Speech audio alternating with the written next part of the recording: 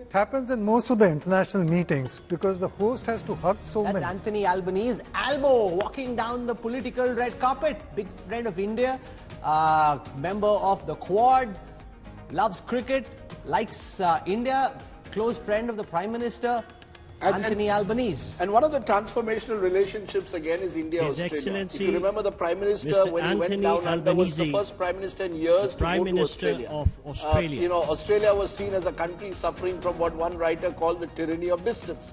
Geographically far away, and they've been pushing back on China very hard. Yeah, but if you look at it strategically, with Quad, commercially, you've got major Indian companies now with large investments. The Adani Group has a large investment in mining, been controversial, has led to opposition within Australia, but it is still seen as one of the major Indian investments in Australia. And now you've got other investments. He's stopping to talk a bit to Anthony Albanese. And they were there, if you recall, even a few months ago or earlier this year when there was an India-Australia test match in Ahmedabad. They went together. They did a sort of round of the stadium in their little buggy, which was quite interesting because one thing that unites India and Australia is there. We saw how warm the embrace was for Anthony Albanese. Canada. Let's see if it's the same now that Justin Trudeau is walking in. He came with his elder son Javier, walking down the political red carpet to meet Prime Minister Narendra Modi. So he's got a nice namaste happening. Let's see if there's a jappi as well. I doubt that very much. He's got a handshake, tap on the shoulder.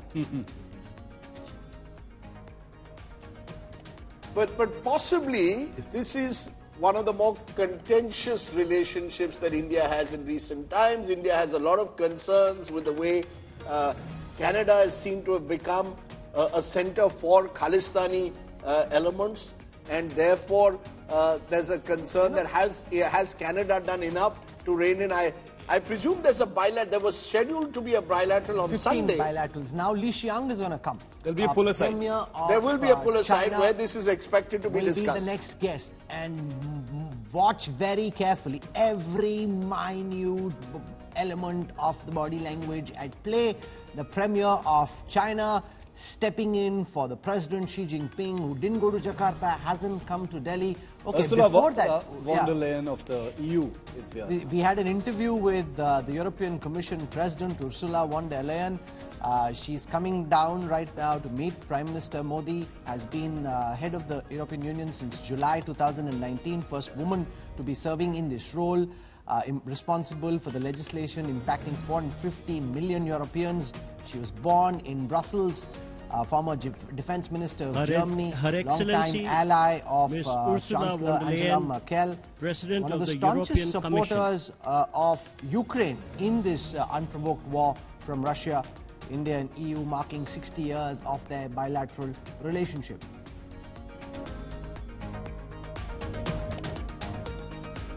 The EU is one of the members of the G20, so there's 19 countries, and then there is the European Union.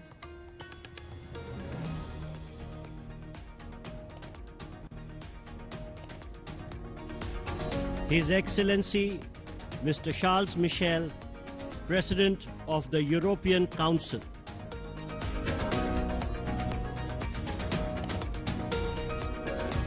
Charles Michel from the European Council.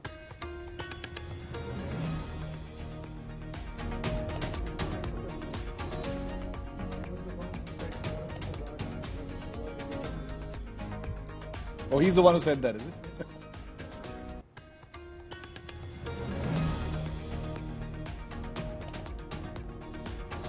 President of the European Council, responsible for defining the political direction and priorities of the European Union.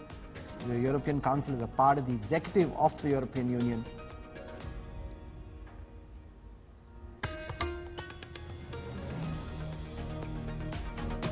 This is really the informal forum where EU countries talk amongst themselves.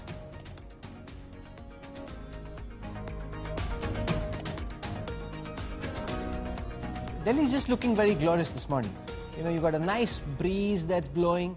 This is Olaf Scholz, Chancellor of Germany, just coming out. I wonder what happened to the eye. Do you know, Rajiv Doga?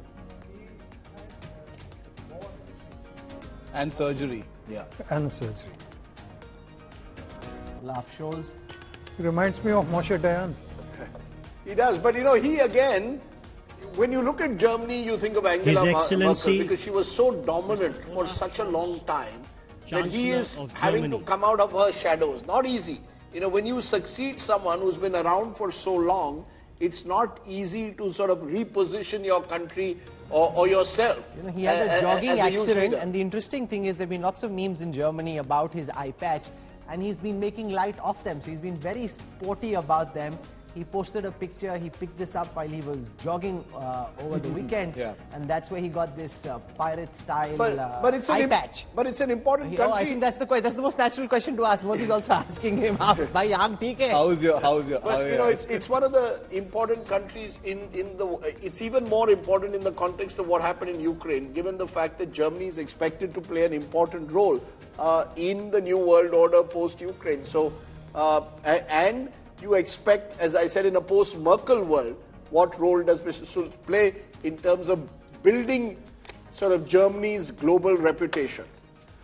Merkel was successful. He has not been successful so far. Yeah, but it's too early. I mean, I think the jury is out. As I said, when you've had a leader who's been there for more than a decade in power, was seen as a very popular, charismatic chancellor, then to succeed her can never come easy. So he's at test at home, as many of these leaders are. Many of these leaders who are here are going to, in the next couple of years, like Rishi Sunak, face huge challenges at home, whether they can take forward their international image and translate it domestically. Including Prime Minister Modi. This is a huge occasion today for him, and will be a build-up in a way to establish himself next year in 2024 as well.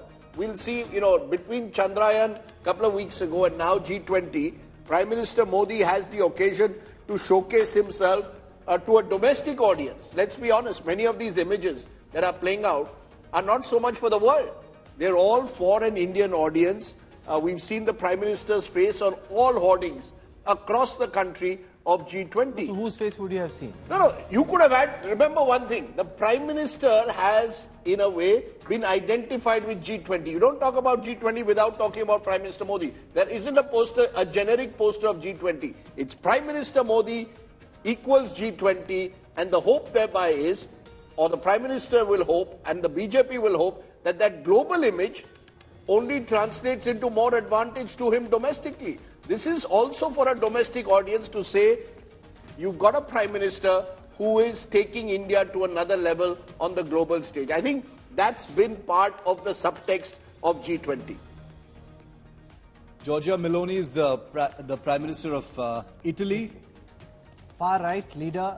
She's spoken very fondly of Prime Minister Narendra Modi.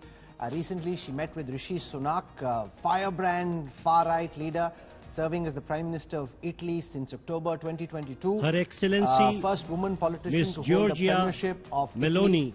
She replaced Prime Mario Minister Draghi, the academic Italy. economist who was Prime Minister before her. She was in charge of the youth portfolio in the government of Prime Minister Berlusconi. She co-founded the Brothers of Italy party, which she has led since 2014. And Mr. Modi will have a special affection for her. Absolutely. Because if And you vice remember, versa. she said that the Prime Minister is the most loved leader in the world. I mean, that's the kind of compliment, and I'm sure Mr. Modi will remember. So she'll have a particularly warm place in Mr. Modi's heart, given that that's one of the first public statements that she made. I think it was on the sidelines of a dialogue in those pictures. of the Raisina dialogue that she'd come to earlier this year. She came here on a visit. She'd come here on a visit, and she said he's the most loved leader in the world. So she's warmed her way into Mr. Modi's heart. But Prime Minister Modi is an icon for the global right, and in that sense, she's a far-right leader, and therefore looking up to Prime Minister Modi is quite natural. Absolutely.